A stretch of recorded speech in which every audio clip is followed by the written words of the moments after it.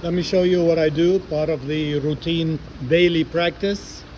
After I flush my aquaculture system, meaning just the fish system here, and this is my hydroponic system. So between the two, they are not connected, so they are decoupled aquaponic. And the only way of feeding my hydroponic plants is from the filtered, I guess you want to call it filtered water. So what I did this morning is I flushed that beet filter, and you can see here at the bottom the waste settled after a few hours.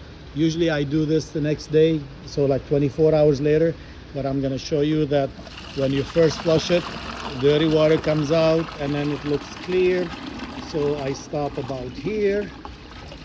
This portion is waste, but I'm doing research to see if I can digest it. These tanks were here. I was adding pHs, adjusting the pH and adding fungi and bacteria, soil inoculants to see if I can digest it even further, and the data is being analyzed. But the point is, so the first flush with the solid is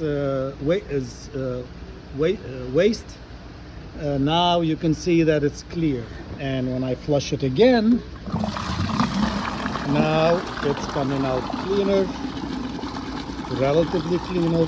This is not 24 hours later, which I usually normally do, but this is what I call cone water. And then the rest of what's in that cone tank goes as food into my hydroponic systems. This morning I added 10 gallon each into these systems. They've never had any fertilizers. It's only been the cone water going into feeding my hydroponic plants.